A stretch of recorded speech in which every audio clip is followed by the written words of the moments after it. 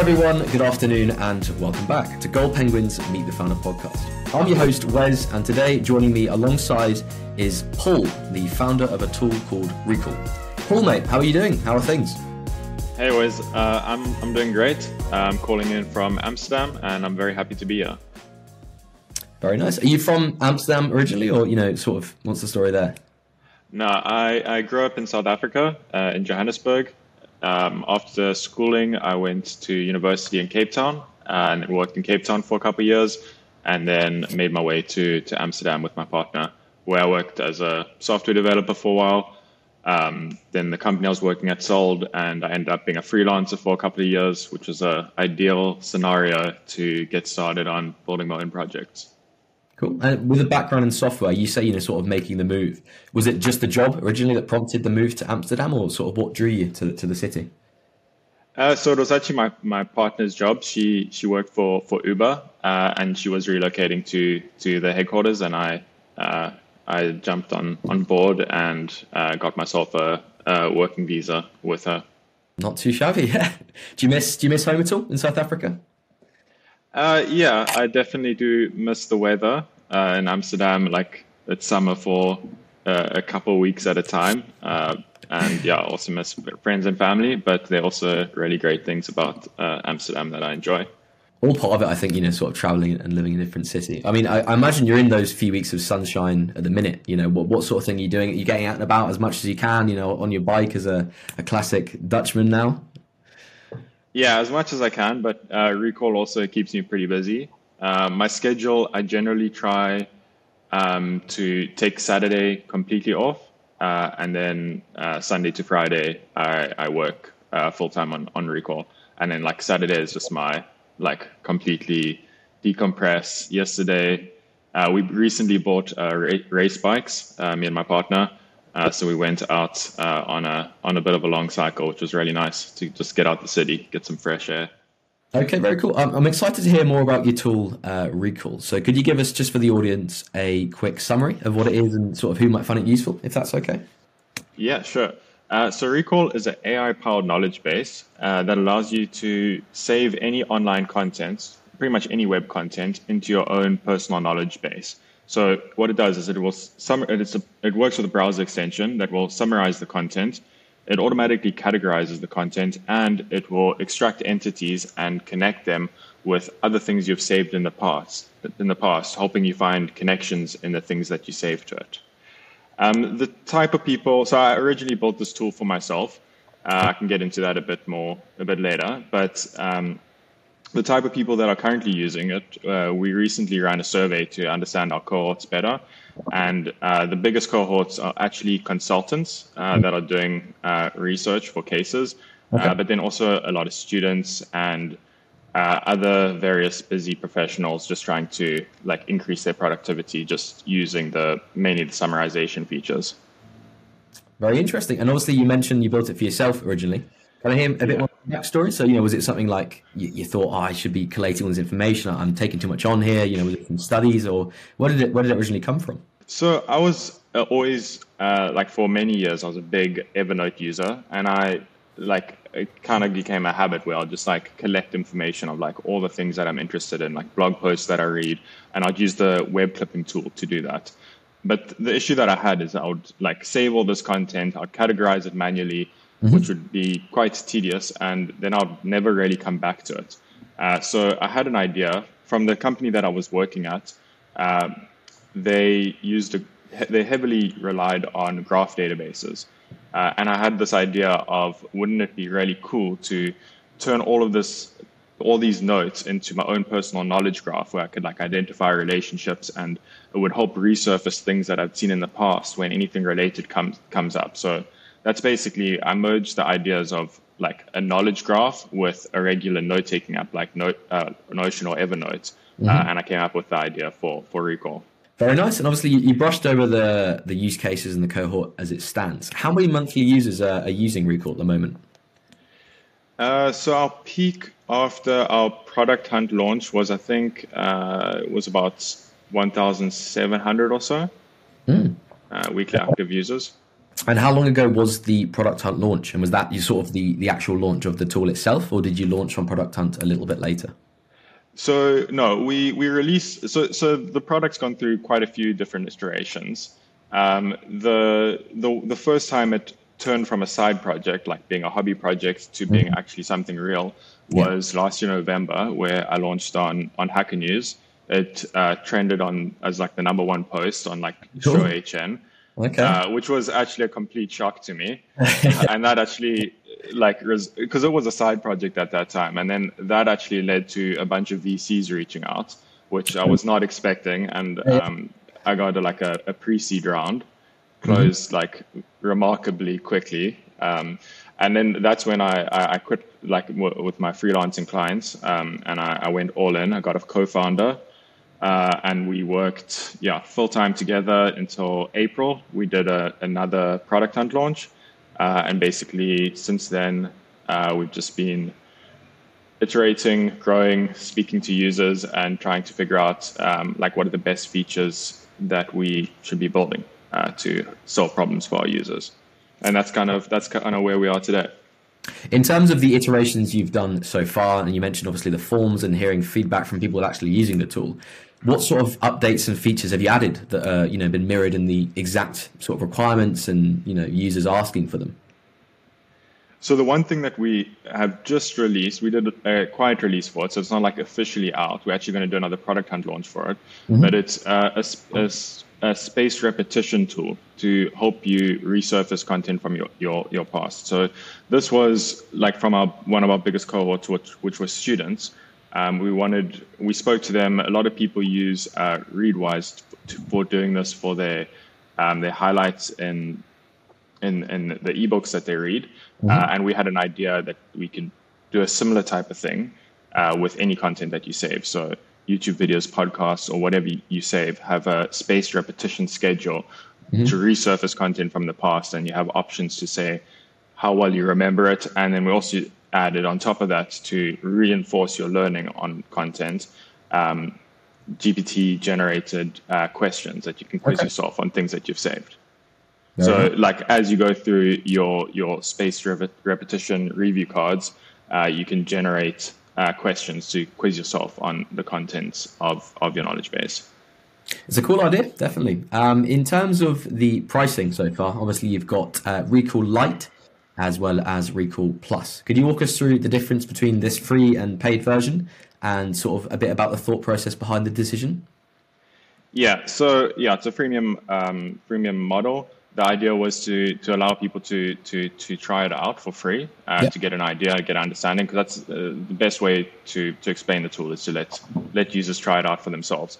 And if users find it valuable, then they can upgrade to Plus.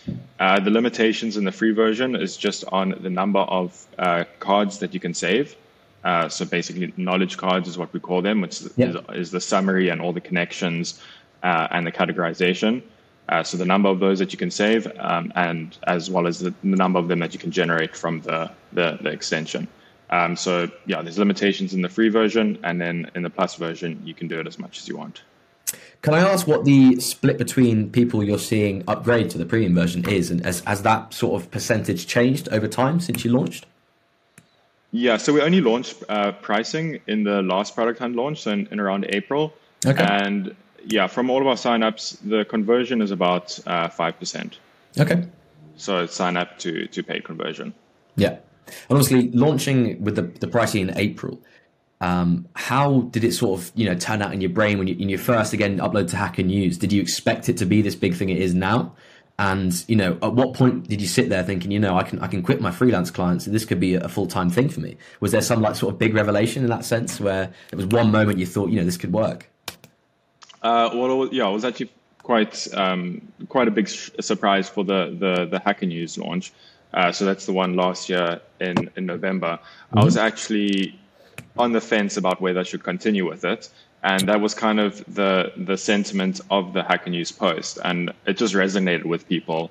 And like a lot of people, I don't know, were interested in it. And it was a huge shock to me. I was very, very, very surprised and very happy about it. And then that gave a lot more confidence and motivation to push forward. Yeah. And then we're also very happy with our product hunt launch in April. We didn't come first, we came second, which is also, it's not bad, but we were very happy with the conversion that we got to paid.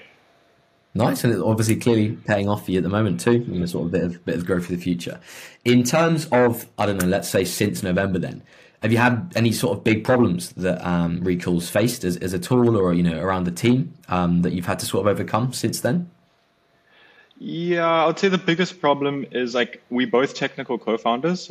So like our solution to everything is build a feature. Okay. But in reality, like a startup also needs marketing and like business strategy and those things. So the biggest hurdle is probably like getting acquainted with like marketing and SEO and like doing blog posts and that type of thing. Like being a developer, I'm a bit more of an introvert and I prefer just like sitting and coding. Yeah. So I kind of have to get out of my comfort zone to do those things. And marketing, like I definitely didn't have enough respect for marketing people. It hasn't been easy, but we're slowly getting some like I'd say call them growth hacks that are converting quite nicely. Okay.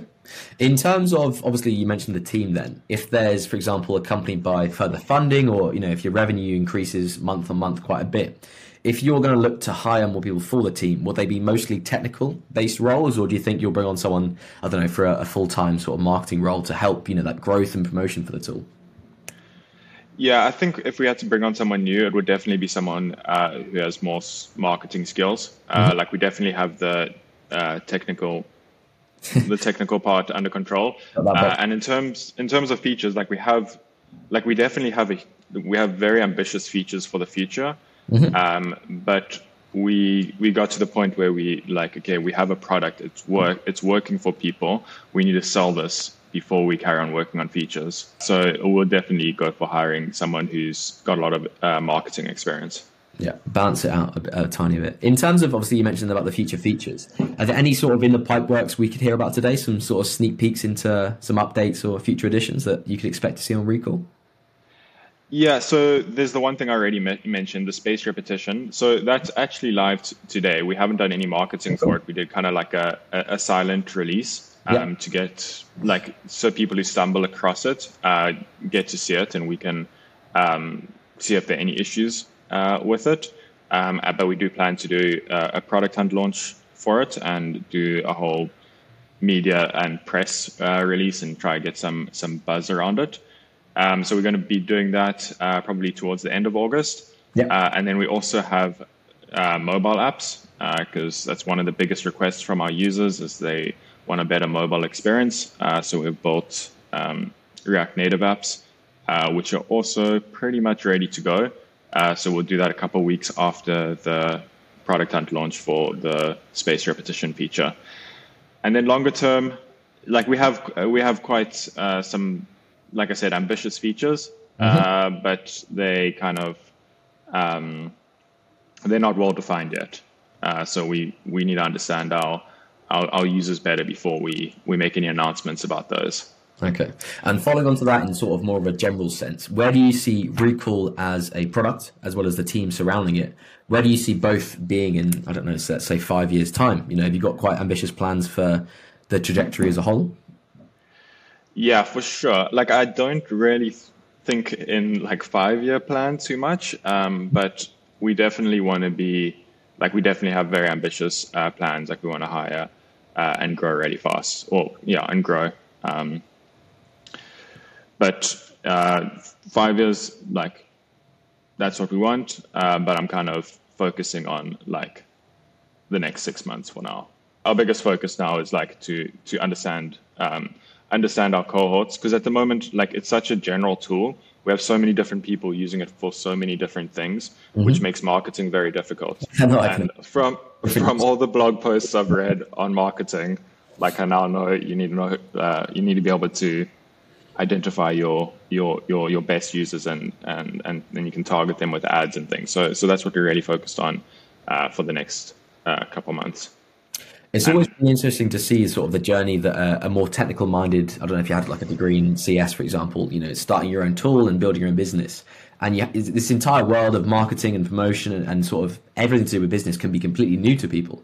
So, you have the product there, but when it comes to selling it, you have to learn, you have to upskill yourself all about it, for example. So it's interesting to see sort of hear the different journeys and how people do it around it. You mentioned blogs then, obviously. How else are you sort of, taking on new information to learn more about the marketing side of things and that? Yeah, so there's been like we've tried ads, but then we decided we don't want to do ads until we understand our users better, because like we don't know who to target, and then you just end up spending like a lot on Google Ads. But the thing that's actually so then another thing that we worked on, which actually I thought was a really cool idea and it worked very well, was a Twitter bot, which followed big media outlets, and as soon as they released a news article or like if it was a YouTuber, if they released a new YouTube video or whatever it is, we would be the first one to post a comment. And what the comment would be is we would generate our knowledge card. So the quick summary of whatever that content was with all of the entities extracted and like in a nice little infographic card, and would post that as a comment. Okay. And that got like a lot of traffic. And it also would have a link to like save that to your Recall, and it would open like an anonymous Recall instance where it would have a big banner asking them to sign up. The problem with that was, Twitter doesn't like that type of activity, so we got shadow banned, and we keep getting shadow banned. So I've tried various iterations of that idea. But so that's kind of like parked for now. But the thing that I've just started about 2 weeks ago is posting kind of a similar type of thing, but in video format, with like explaining articles on Reddit. And those on certain subreddits are doing really well. No, I can imagine. It's very interesting sort of method. I've never really heard of that before either. Obviously, it's quite a niche tool in that sense, but it's an interesting avenue to explore for marketing, definitely. The first one that did really well, because I was like going through a lot of like YC content, the Y Combinator content. So I'm like, okay, let me create a summary of the Y Combinator video, and I'll create a recording where it reads out the summary. So I do text to speech readouts, and then in the background it's a video of me generating it, and then I put a watermark of Recall, and I posted it on the Y Combinator subreddit, and it got a decent amount of impressions. And like the moderator reached out to me, and they're like, usually you're not allowed to do self promotion, but because it's like YC content, and they think it's a very creative marketing strategy, they're like, yeah, we'll let it pass. Oh, fair play. I mentioned before the call that the purpose of these interviews is basically to shine the spotlight on your tool, and we can learn a bit more about you as a founder and your journey behind it. But also for people sort of trying to build their own thing on a similar level, if it's the sort of same sort of category, to see the exact steps that someone like yourself has gone through, and what sort of problems they faced and how they did things, basically. Because in real terms, you're much closer to someone just starting out than someone that's 20 years into their entrepreneurial journey. So the advice and insight you can give is often quite sort of much more relevant to someone just sort of new to the world. So in that case, if you had someone in front of you in the call with us today that's got a good idea for a tech tool or a SaaS tool, but they're looking for some advice and guidance to get from that initial launch or a few phases of launch as yourself, to find that user base and to start iterating and growing, what would you say to them? It's quite a cliche, but I think it's a cliche for a reason. It's like definitely build the smallest possible thing that you can build to solve a very specific problem, and then show it to the people that it serves like as a solution for, and then talk to them about it. Like definitely don't go out and spend like 6 months building a polished app and then launch it on Product Hunt, because like more often than not, you end up like very, very disappointed. So keep your iteration cycles super small, and don't try to solve multiple things. Like try solve one specific problem first. And I definitely fell into this trap of trying to build like a lot of different features before launching, but like it was a mistake. It's better to just like launch very basic things and get feedback from the beginning. And in terms of talking to people and getting that feedback in real terms, what's the best way to go about that? So the first thing I tried was just surveys, but people don't respond to surveys. The best way is to in person with people that like you don't have to know them, but in person in real life, and like you sit over their shoulder and like you ask them to use the tool, and like that's the best way. Like it's a bit awkward and like uncomfortable for them, but like it's 100% so much better than like some random person that you're not communicating with that's just filling in a form. Because you notice so many things about like their flow and like what they don't understand and what they do understand. And then don't let them ask, well, they can ask questions, but you don't answer their questions, because people will be like, how do I do this? And you just sit and watch them, and like you watch them figure it out. And then you slowly realize, okay, like this is obviously not as obvious as I thought it was. So do user interviews. If you can't do them in person, do them over video call. But yeah, definitely user interviews on Zoom or in real life. Sort of as most personal as you can get, really. Yeah, exactly. Okay, great. Well, thanks a lot for that. Very insightful stuff. I'm sure that's probably quite useful to quite a few people looking for that sort of element of feedback in their product. That brings us to the end for today. So big thanks to Paul for your time and joining us in the virtual studio. It's been great chatting with you, and all the best with Recall. Great. Thanks a lot, Wes. Thank you for having me. It's been fun. Yeah, been a pleasure. So that's it from us for today. Best wishes to all the listeners as well. Take care, and we'll see you all very shortly in the next episode. Goodbye.